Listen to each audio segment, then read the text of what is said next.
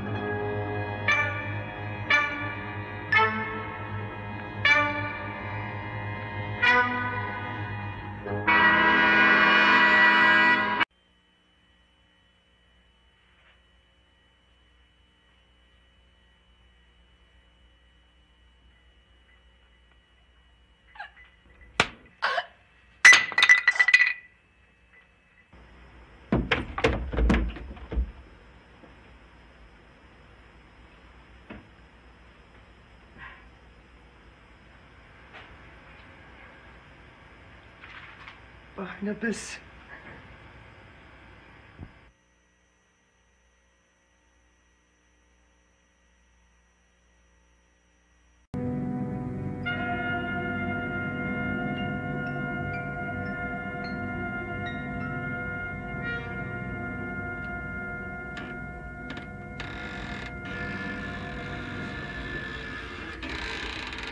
Barnabas.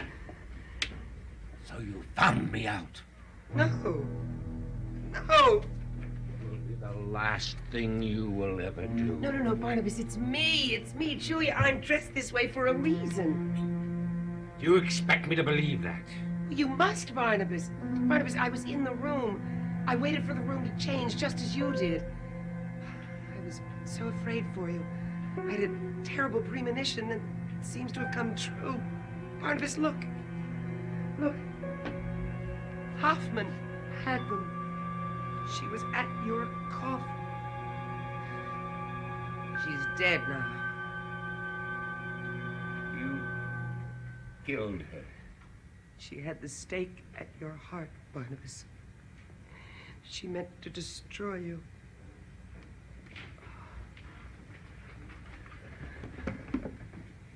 You did this for me. Thank you, Julia. I'm grateful to you again. Now we must find a way to get you back to your own time. Oh, do you think I would leave? No, you need me here. Angelique thinks that I'm her Hoffman. No, but nothing could be more dangerous for you. I can find out all about her plans before she starts them. She and Hoffman were so close. There are any number of details that could catch you up on. Barnabas, I will stay here. I will keep to this plan. Perhaps I like being a spy. I always wanted to be. Who hasn't? Barnabas, perhaps I can even find out how to destroy her. I doubt that. She is dead. Some power is keeping her walking, talking. It will be enough for you, Julia, to find out what her real intentions are here. I believe that they are more than merely trying to separate Quentin and Maggie. There's more. Much, much more. I'd better be getting back to her. I just wanted to see you. Be a friend. You would have done the same for me. Yes, of course. I'll be back later. Barnabas, be careful.